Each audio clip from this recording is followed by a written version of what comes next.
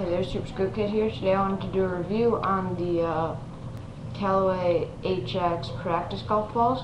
They're pretty nice. I mean, they fly exactly like a real golf ball. The only major issue is they fly pretty far. Like, I mean, they fly like half the distance of a real golf ball, so you can't really use your driver or anything like that.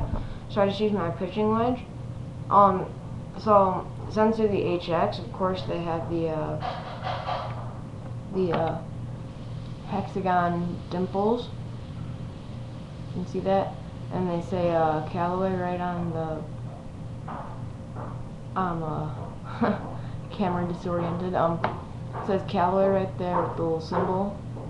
Really durable. I've been using these for about like a week and a half now. And I've just been like even hitting them onto the concrete with like, even with a lot of backspin when they land, they don't like wear out or anything. I have like hit things with these, like I hit my neighbor's mailbox, and then I had my friend over and he accidentally hit like a car.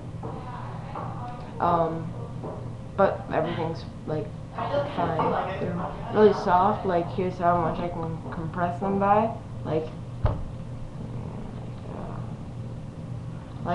And that's like not that much pressure, but like, I mean, it's not gonna really hurt anything. Unlike those like almost golf balls or whatever they're called.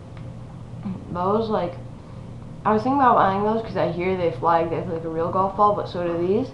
But these ones are probably a lot safer. The other ones are really hard. So, I mean, they were like rocks out. They were basically a normal golf ball. There was really no use of getting them. Like, but these are basically, I'm guessing the same thing, just with just a bit softer, so you don't break things. So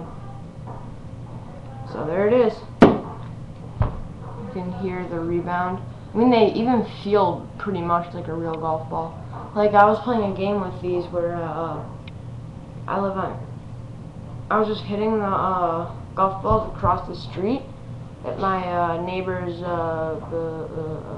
I was just like using my pitching wedge to hit at my neighbor's. Trying to think. Mailbox, and like try and see how close I could get. I got one within like a foot or two of it.